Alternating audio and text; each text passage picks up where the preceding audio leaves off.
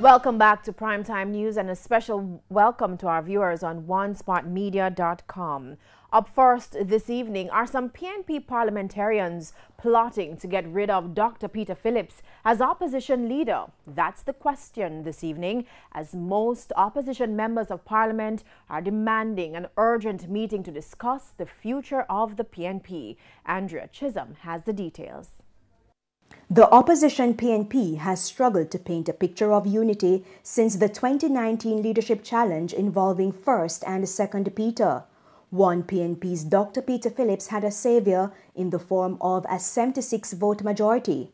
8 months later, another development. 15 members of parliament have signed a letter demanding an urgent meeting with the opposition leader. The letter read in part, "There has not been a meeting between you and the parliamentary group since we have received news of your illness." And so the MPs requested a meeting before Monday, June 1 to discuss matters relating to the future of the party. It's interesting to note that under the Constitution, the leader of the opposition has to command the majority support of opposition MPs elected to the lower house. As it stands now, the majority, 15 of the 29 MPs, want to discuss future plans. It is possible for them to inform the Governor-General that the opposition leader no longer commands the majority support. Now, in response, Dr. Phillips addressed a letter to Peter Bunting, saying compliance with COVID-19 restrictions prevented meetings.